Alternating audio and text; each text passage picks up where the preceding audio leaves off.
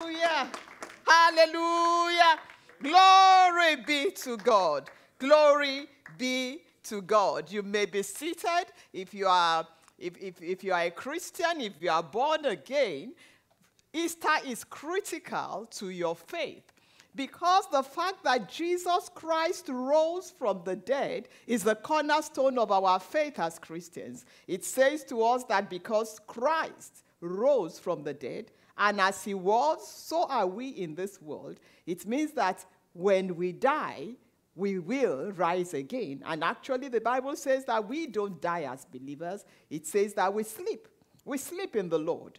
And we wake up on the other side of eternity, alive and whole, just as the Lord Jesus Christ did.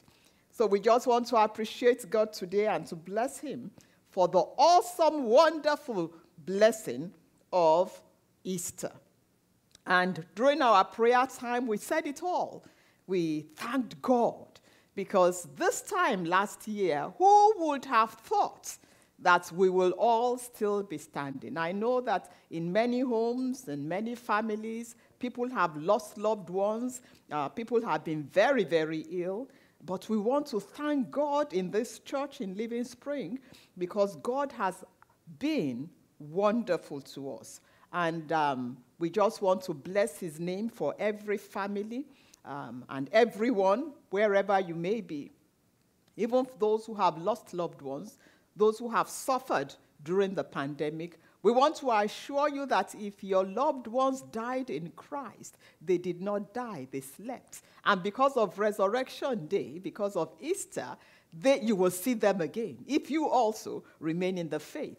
And that is why it is critical that we all give our lives to Jesus and we tell everyone about Jesus so that they can give their lives to Jesus too, so that at the end of time, because our times are different, some people go early, some people go later, but we will all go, so that any time we go, we have that assurance that we are only separated for a short time, because one day soon, like Christ rose on Easter morning, we also will rise from the dead. So again, we give God all the glory, all the praise, all the honor, and all the adoration for the awesome, mighty things that he has been doing for us. And the sermon for today is, are you young? Are you young? To our teenagers, to our young adults, and even to the older ones like myself, who are young at heart. Are you young? If you are, who said grandma? Who said grandma? If you are young, then turn the world. Somebody said in Acts, he said, these young men and these people have turned the world upside down, talking about the disciples of the Lord Jesus. He said they have turned the world upside down. And because of that, they were mad at them. But in actual fact, what the disciples of Jesus did after Jesus resurrected and went back to heaven was they turned the world right side up. My challenge to every young person today is, it's your turn to turn the world the right side up. It's resurrection morning. We are told that on the first day of the week, Mary Magdalene came to the tomb early while it was dark. She was there while it was dark. And when she got there, she found that somebody had rolled the stone away from the tomb. She ran. I want you to say, she ran. She ran. She ran back to all the other disciples to let them know what had happened. Run with speed. The gospel that the Lord Jesus has committed to our hands is the gospel that we must now run with. We must run, not just leisurely, but we must run with speed. 1 Samuel 21 verse 8 tells us that the king's business requires haste. The king's business requires haste. You cannot afford to procrastinate with the work of God. cannot afford to take the word of God lightly. You cannot afford to hold back on preaching the gospel of Jesus, because the king's business requires haste. Mary ran. She ran. When she got to the tomb on Easter Day and found that the stone had been rolled away, she ran. She ran. It brings me back to the message. If you go through the scripture, you will find that the disciples of Jesus were young. They were young adults. Jesus himself was just 30 when he started his ministry. In fact, the first time we see Jesus ministering, he was age 12. So to all of you middle schoolers, you can start early too. At age 12, Jesus was sitting in the synagogue with leaders, teachers, discussing intelligently with them about the scripture. He was asking them questions. He was interacting with them at a highly intellectual and doctrinal level. And the people who saw him marveled and said, "What is this? Where did this young child get so much knowledge of scriptures?" That was at age 12. At age 30, he was released into ministry. And he went out and got 12 other disciples. They were all young like him. In fact, the youngest of them, we are told, is John the Beloved, the one who wrote the book of Revelations. This young lad was probably in his late teens, like my two lovely young people that came up here a moment ago. They were young. He was young. Probably his late teens, or at the very oldest, his early 20s. This Easter Day, I want to challenge every young person, every child, every teenager, every young adult. It's time for you to step up and turn the world the right side up, the same way that these young disciples of Jesus Christ took the gospel and took it to the ends of the earth, and here we are today.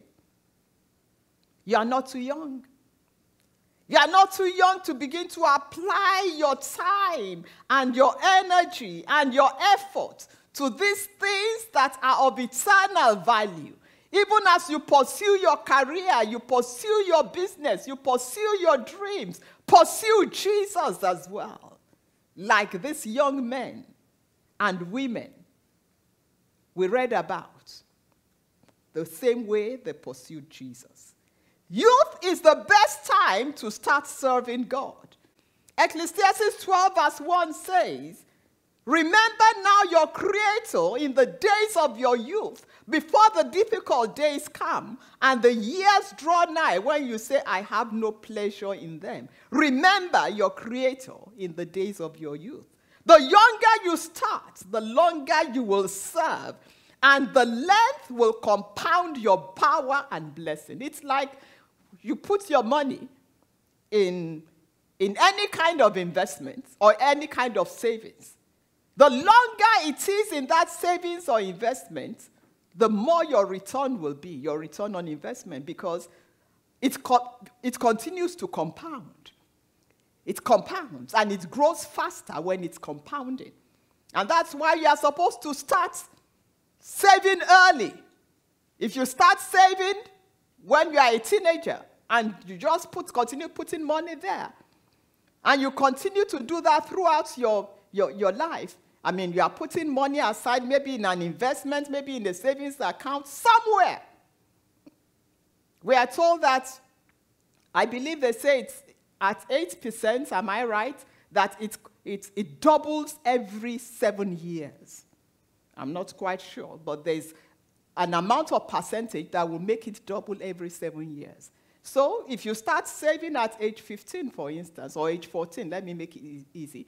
Maybe at age 14, you already have $200.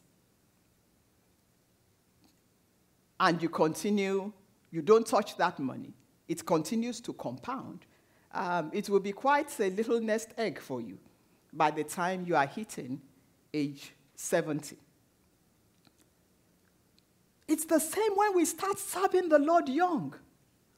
These young men and women started with Jesus very young.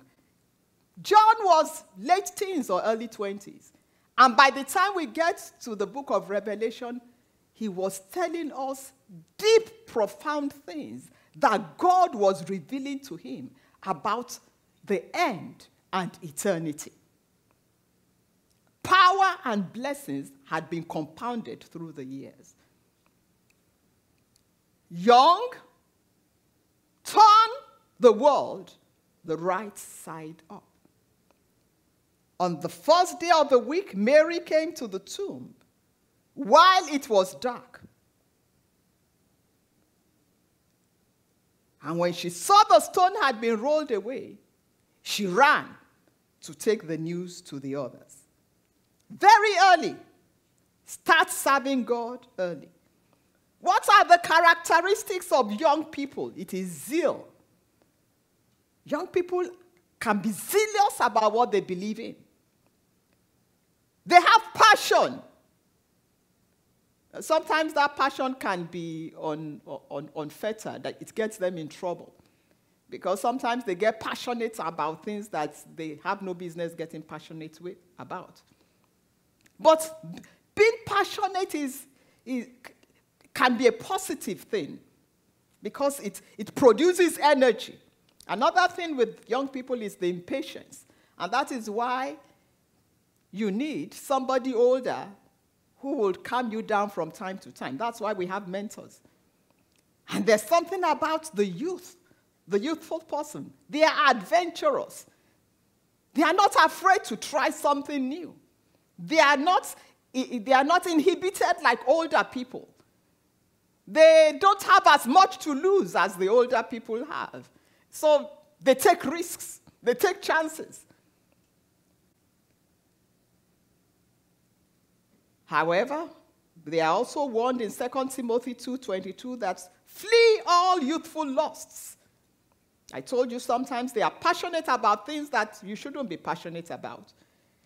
2 Timothy 2 verse 22, here is Paul talking to Timothy. Timothy too was a young adult. He said to Timothy, flee youthful lusts. Your hormones are kicking. There are so many things that you want to do. Your body is telling you do this. But the Bible says you must flee youthful lusts. But pursue righteousness. Pursue faith. Pursue love. Pursue peace. Because of the passion you have, because of your youthfulness, because of the energy, because of your sense of adventure, you want to experiment with many things. Many things. You are experimenting with different physical relationships of all shapes and of all colors. No, the Bible says flee them. You are experimenting with all kinds of intoxicants. People are offering you hard drugs, all kinds of things. The Bible says, no, don't go into those things. He said, instead, pursue righteousness, faith, love, peace. Your zeal, your passion, your energy, they are all positive things. But channel them to righteousness. That's what the Word of God says. I want us to check the numbers. Let's check the numbers. And when I say check the numbers, let's look at the young people who started early serving God. As I said earlier, the disciples of Jesus were young. They were very young. Peter and I believe Andrew were with their father, fishing. when Jesus called them. They were still under the authority of their father when Jesus called them. A lot of them were that young. Some of them were still probably living with their parents. So I want you to understand that the people that first carried this gospel with Jesus were very young people. They weren't older people. They weren't mommies and daddies and grandparents. They were young people like you, all of you young people listening to me. And anytime God wanted to do something big, he would pick young people. He picked Daniel. Daniel was young. He was a teenager. He picked Joseph. Joseph was young. He was a teenager. David was a teenager. Esther was a teenager. Mary was a teenager, young. Don't be left out. Don't think that serving God or being a Christian is for older people who don't have anything to do. It's for you. It's for you. When God wants to do something big in your life, you start working with him early. On resurrection morning, we see the speed of the youthful. If it had been a grandmother went to the tomb of Jesus that morning, she might have wanted to run, but she might not be able to run. Can you imagine? That reminds me of a story. A couple years ago, we had a pastor's meeting, a minister's meeting somewhere. And so we all gathered and they said, okay, we are going to now have a race. So some of the pastors gathered and we were going to run. And I just looked at them. I said, I'm going to leave all these old men and women behind. And so when they said, get on your knees and go, I shot out, I started running. Believe me, I didn't even take 10 steps before I crumbled on the floor. And all the people I thought I was going to outrun, they got to the finish mark before me. I couldn't even pick myself up. That was a couple of years ago. And when I was younger, I used to run. I could run. What am I saying to us? And before I finish that story, pride always comes before a fall. I learned a lesson that day. I ate my humble pie, brushed the dust off me, and quietly, soberly went to sit down somewhere.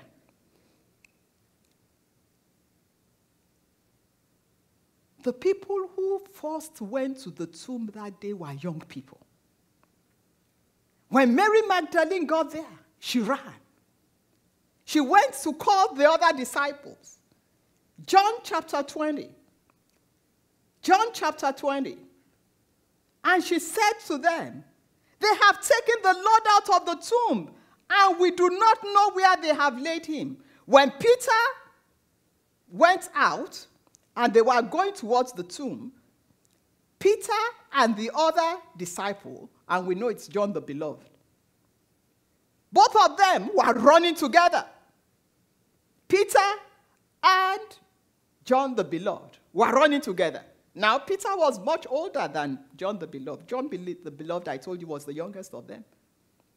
The Bible says that John outran Peter and got to the tomb first. He outran Peter, got to the tomb first. We need your speed. Young people, God needs your speed. We see the speed of the youthful. They ran to the tomb to check things out. And when they got there, even though John got there before Peter, the Bible says when he got there, and I want you to look at the timing, John stooped to look in. He saw the linen clothes lying there, but he did not go in. So he got there in enough time to check things out.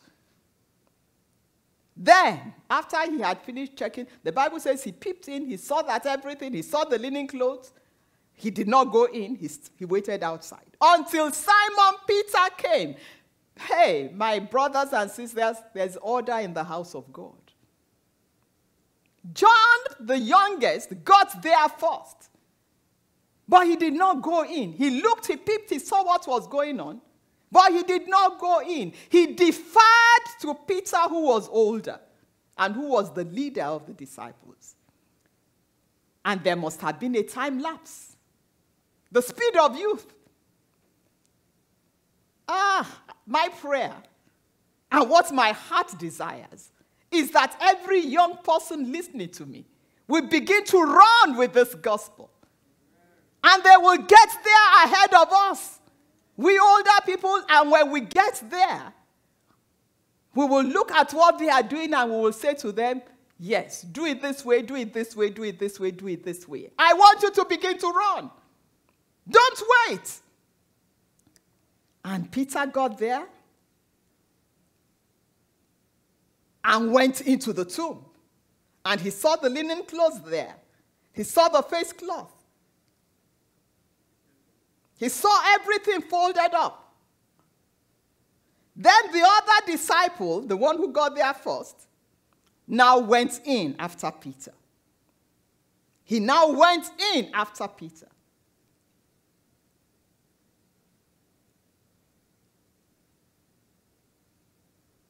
Run. Run with the good news. Run with the gospel. Run with this saving gospel of the resurrected Christ Jesus.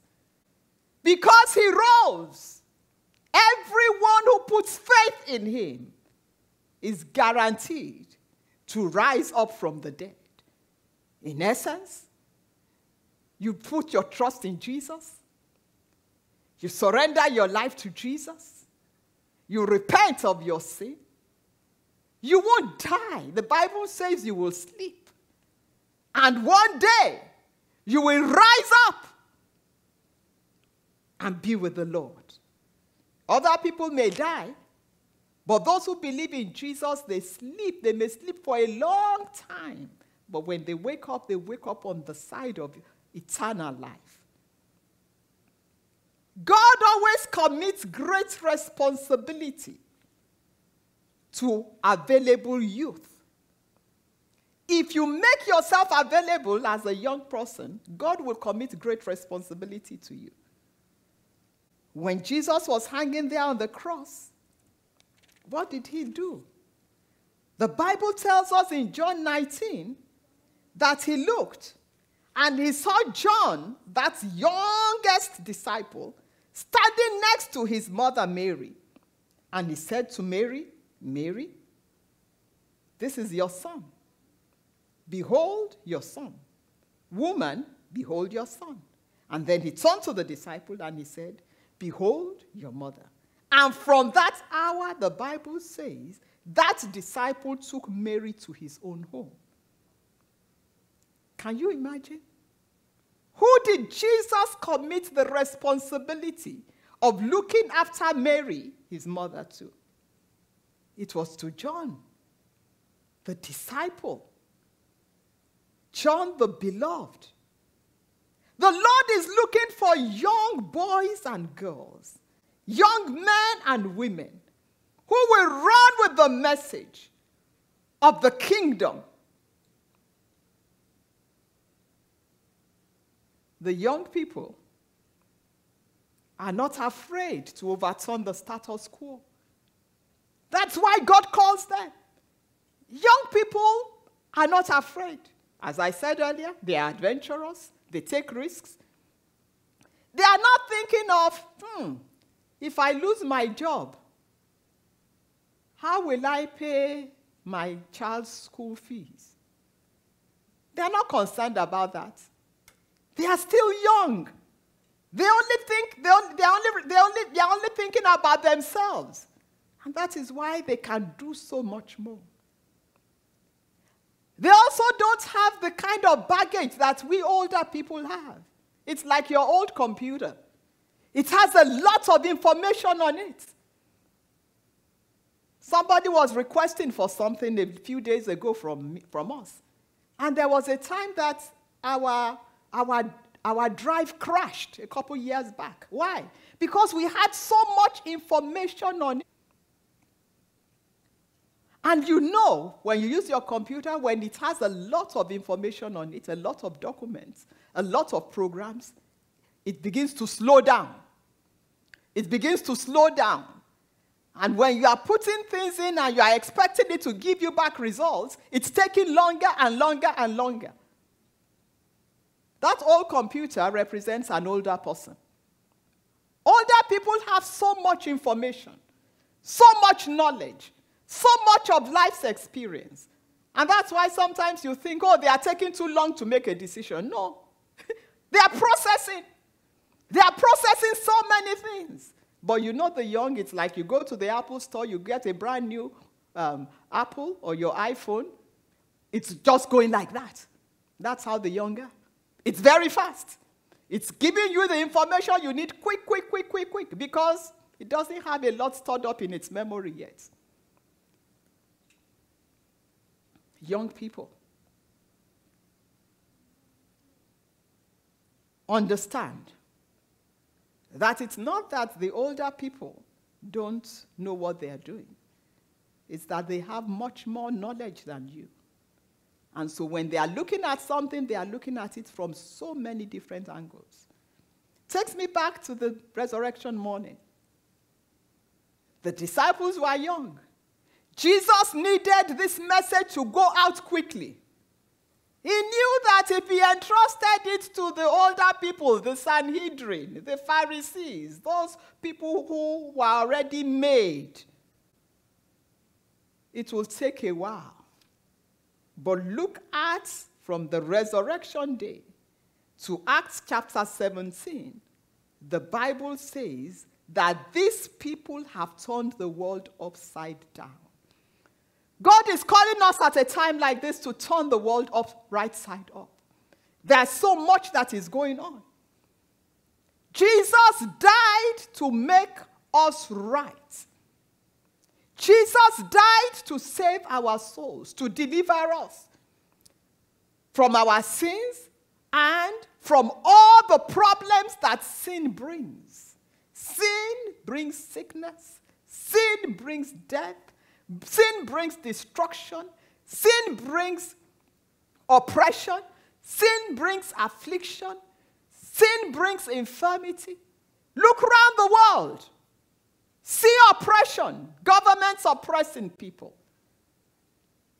People in power oppressing people. People trying to seize power from other people. Sometimes they do it under the guise of being Christians. Sometimes behaving as worse as the people we call Islamic fundamentalists, terrorists, hijacking things from people. These things cannot be legislated away. In the days of Jesus, the Roman Empire was not able to legislate on this. It was a transformation of the hearts of people through the preaching of the gospel of Jesus that changed the world, that turned the world upside down. They said the world was being turned upside down. Actually, the world was being turned the right side up. And that is what God is calling us to do now. Whether you are young or whether you are old, it is time to take this gospel that Jesus died and rose from the grave for. A triumphant Christ. And we, by his grace, are triumphant too. As we put our faith in him, as we believe in him, as we look up to him, as we allow his resurrection power into our life, as we run with this gospel of Jesus, his glory will be released. His power will be released. His miracles will be released. Healing will be released. We will be healed. Our families will be healed. Our churches will be healed. Our nations will be healed. The healing power of God will begin to flow. The resurrection power of God will begin to flow. Signs and wonders will begin to happen. when this man received the gospel of Jesus, when Jesus rose from the dead on resurrection morning, when he appeared to them over and over and over again. In John 21, I believe, we are told he appeared in the midst of them after resurrection. He breathed on them. He said, receive the Holy Spirit. And these men went out. Acts chapter 1 verse 8, Acts 1 verse 8 says, ye shall receive power after the Holy Ghost is come. And the Holy Ghost came. And these men went throughout the world as it was then, performing miracles, rescuing people from hell, bringing people to the saving knowledge of Jesus. They were performing miracles. They were raising the dead. They were healing the sick. They were casting out devils. They were doing wonderful things. They were turning the world upside down by shaking out the works of the devil from the life of people. God is calling us to another season of revival, to another season of outpouring, to another season of his visitation. God is calling us, and he's calling everyone.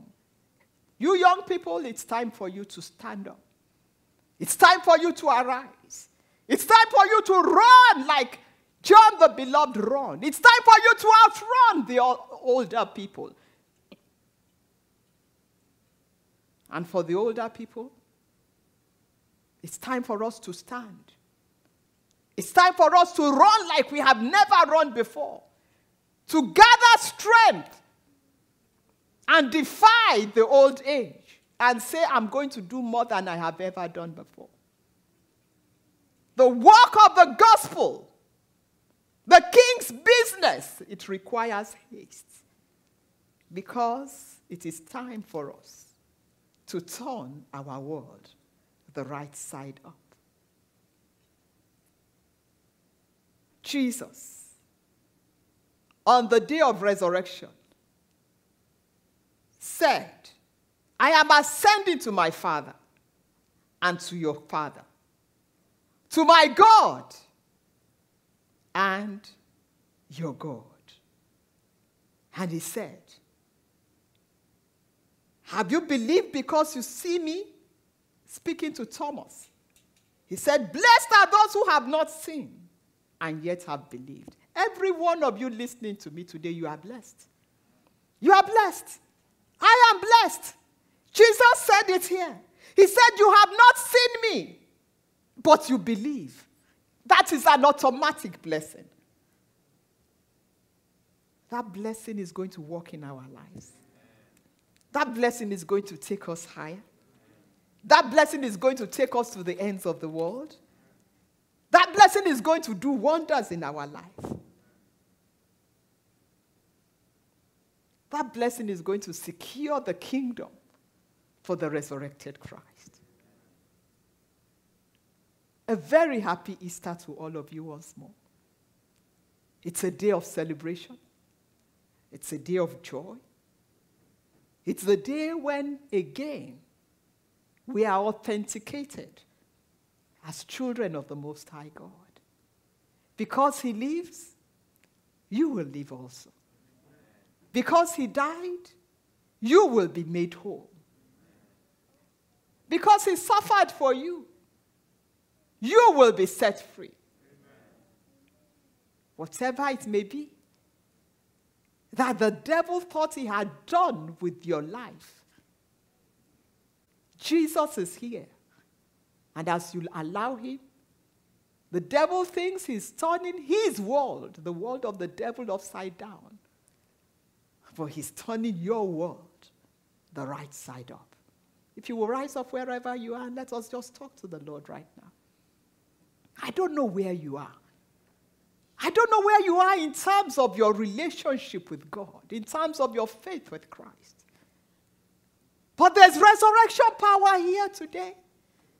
That resurrection power is flowing through the airways right now. The power that heals, the power that delivers, the power that sets free, the power that makes things right, the power that turns things the right side up. The power that overcame the devil. The victorious resurrection power of the Lord Jesus Christ is working right now. It's working right now. It's working in that part of your body that they said is dead. That resurrection power is working in you right now.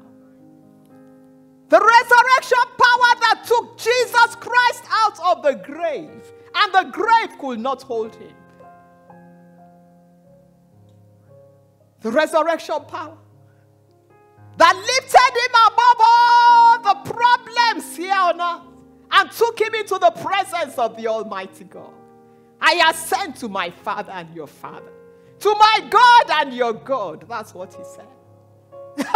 That resurrection power that lifts you up to the presence of the Almighty God is here right now. Lifting you above all principalities and all powers. And all the works that the devil has done. The grave could not hold Jesus. Hell could not hold Jesus. The grave cannot hold you. The grave of poverty, the grave of sickness and disease cannot hold you. The grave of failure cannot hold you. The grave of unrighteousness can no longer hold you. The resurrection power of Christ is transporting you into a life of righteousness and purity. He rose. He rose. He rose from the dead. You rise from the deadness of your sin. In the name of Jesus. You are under the sound of my voice. You want to give your life to Jesus? You are tired of the life you are living. A life that is going nowhere. A life that is as good as dead. You yourself know, inside of you, your heart is heavy and you feel dead. Dead in sin. Dead in unrighteousness. The resurrection power of Jesus is here now. As it enters into you, it will turn your life the right side up. Do you want to surrender your life to Jesus? Do you want to repent of your sin? That's what Easter is about. You cannot continue to live like a dead person, walking in the company of the dead, walking with sinners. It's not what God created you for. That's why Jesus died. For your sin. That's why he went into hell. Took the punishment for your sin. That's why he took his blood and ascended to heaven and presented the blood of his sacrifice to the Father and said to the Father, I have paid the price for their redemption. Hallelujah. Glory to God. Sin cannot hold you anymore. Are you praying to the Lord? Are you saying to him, Lord, I repent of my sins. I repent of my sin, Jesus. I repent. I confess my sins, oh God. I know, Lord Jesus, you died for me. And on resurrection day, on Easter day, you rose from the dead. You took that blood and you presented it to the Father and said, I died for Funmi. Here is the blood I shed for Funmi. Put your name there. Here is the blood you shed. I shed for John. Here is the blood I shed for Jane. Here is the blood I shed. Here is the blood I shed. And as he presented that blood to the Father said, no more judgment against this one. No more judgment against those who accept Jesus. And God said, Funmi, go free. The price has been paid for your sin. Put your name there. And as God set me free from my sin, he set me free from sickness. He set me free from disease. He set me free from the oppression of the devil. He set me free from the affliction of the wicked. He set me free and I am free. Are you free? I want to pray for you. Jesus is working in your life right now. If you want to surrender your life to Jesus, just stretch your hand towards that screen as I want to pray for you. Say, Lord, this Easter day, I'm tired of my life of sin. I confess my sin to you, Jesus. Forgive me. Forgive me, Lord. Forgive me for my drunkenness. Forgive me for my addiction. Forgive me for my lewdness. Forgive me for my immorality.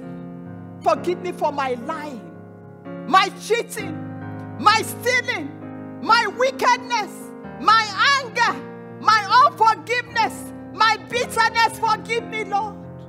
For the murders I have committed, forgive me. Forgive me, Lord. Jesus, I surrender my life to you. I surrender. I know you died for me. I know you died for me. I surrender my life, Jesus. I want you to come into my heart and become my Lord and my Savior. And as you enter into my heart, Lord, give me your peace. Give me your joy. Give me the victory over death and the grave. Let your resurrection power come into me now, Lord. Thank you, Jesus. You say that if I come to you, you will not cast me out. Did you pray that prayer? I want to pray for you. Make sure you text salvation or save to that number coming up on your screen as I pray for you. Text salvation or save so that somebody can reach out to you and I can continue to pray for you. You are about to step into a new life, a life of purity and righteousness, a life of victory in Christ Jesus. I'm praying for you. Father, I thank you, Lord, for that person who is confessing their sins and accepting Jesus as their Lord and Savior. I ask, Lord, that you will forgive their sins. On this Easter Sunday, Lord God, that you will make them your own. You will give them a certificate of birth into eternal life. You will write their name in your register of life in heaven. Give them your peace and your joy. Make them a totally new creature. Let sin have no more power over them. Father, thank you, Lord. In Jesus' name. Congratulations if you prayed that prayer. The word is already working in you. We hope you were blessed by this message. For more messages and information about the church, please visit us at www.rccglivingspring.org.